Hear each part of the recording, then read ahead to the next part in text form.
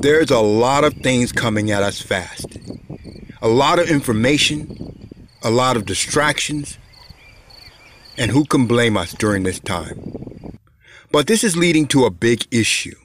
And this issue is called Stoplight Dreamers.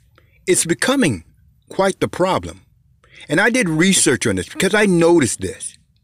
What happened is, because there's so many uncertainties in the world today, so many issues we're facing, that our mind is becoming bombarded and we're starting to become more distracted. And when we have a time to sit, our mind wanders. And that's what's happening to us on our highways and our roads. When we stop at a stop sign, it's like our mind, for that particular moment, wanders, daydreams, ponders issues. But in other words, it loses the touch with reality.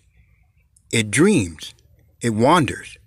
That's why you see Stoplight Dreamers.